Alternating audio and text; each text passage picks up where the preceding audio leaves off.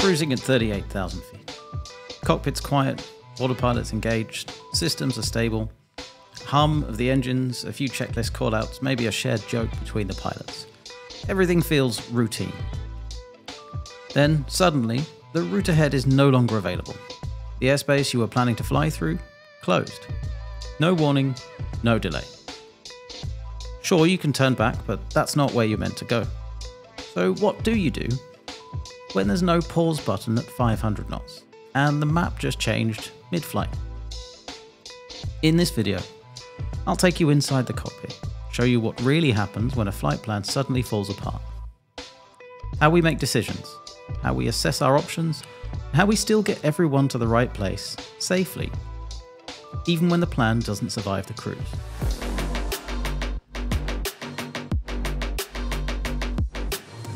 Airspace closures aren't hypothetical, they happen. Sometimes due to political escalation, sometimes due to military activity, sometimes without any public warning at all.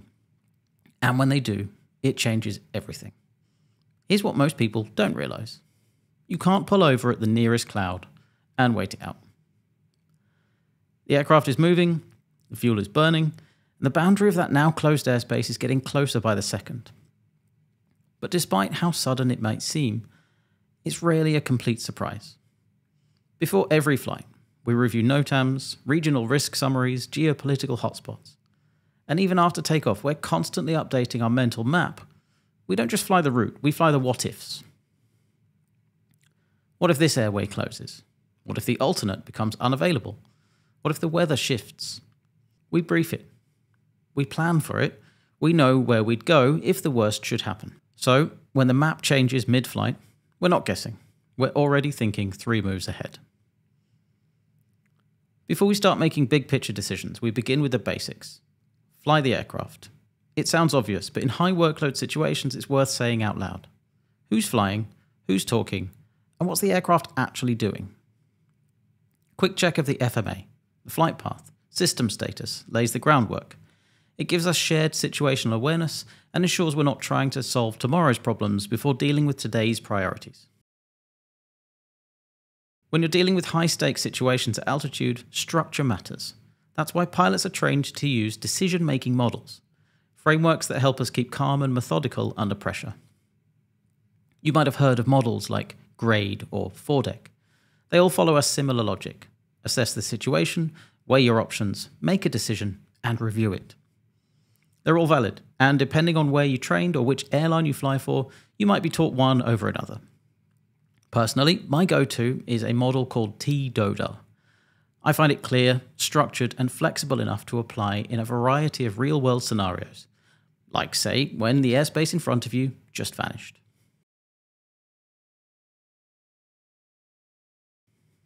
Time. How much time do we actually have before we must act? That question sets the tone, pace, and urgency for everything that follows. Time can be measured in seconds, say, if there's smoke in the cockpit, or in fuel flow, track miles, and mental bandwidth. If you're dealing with fire or fumes, there's very little thinking time. You act. Then there are the other kinds of scenarios, the ones where time is on your side, like being told to expect a delay into Heathrow while you're still somewhere over Bulgaria. You've got a solid hour to think, plan, rebrief, overthink, and probably still have time to make a coffee before making a single radio call. Glorious.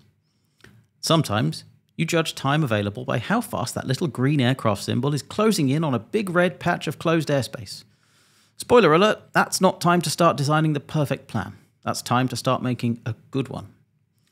Whatever the scenario, understanding how much time you've got and using it wisely sets the cadence for every decision that follows. This step, Diagnose, is where good decisions begin. You simply can't make the right call unless you first understand what's actually going on.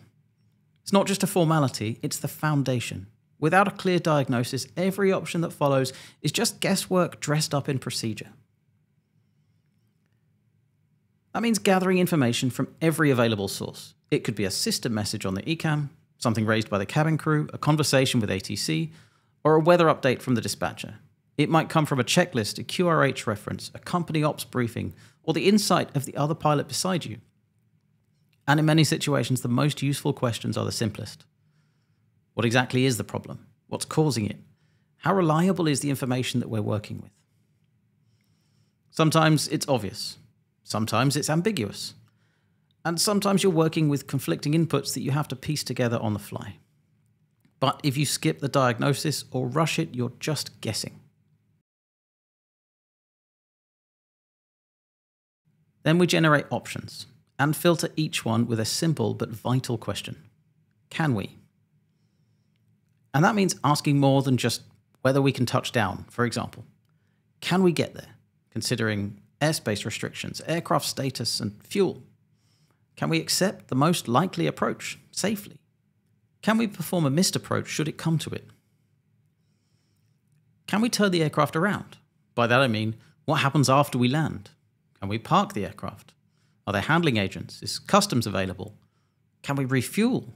Are we within crew duty limits? What's the local engineering support like? Are there regional or political considerations that might complicate things further?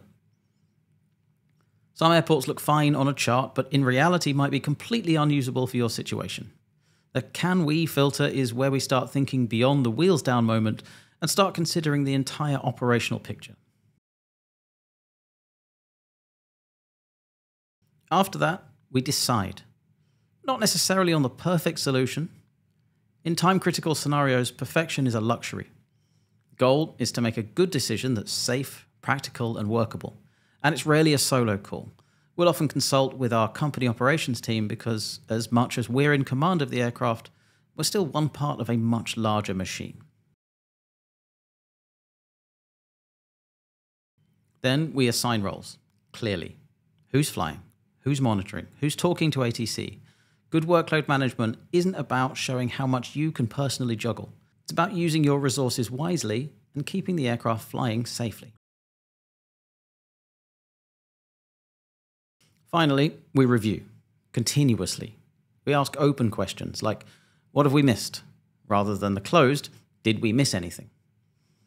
Because the former invites your crew to share that quiet doubt they might be holding on to. And in this business, quiet doubts are sometimes some of the loudest warning signs. Always, always have a plan B and a plan C and ideally a plan D tucked up your sleeve too. While we're juggling all that, the cabin remains quiet. Eventually, passengers hear, "Due to a restriction ahead, we'll be taking a slightly longer route tonight." What they don't hear is, "We've just rerouted around an active conflict zone with 20 minutes notice." And that's exactly how it should be. So, the next time you hear, due to a slight rerouting, just know that behind the scenes, a lot of decisions were being made, quickly, calmly, and with structure. If you found this helpful, or if you've ever wondered how we handle unexpected curveballs at 38,000 feet, feel free to like, subscribe, or leave a comment below.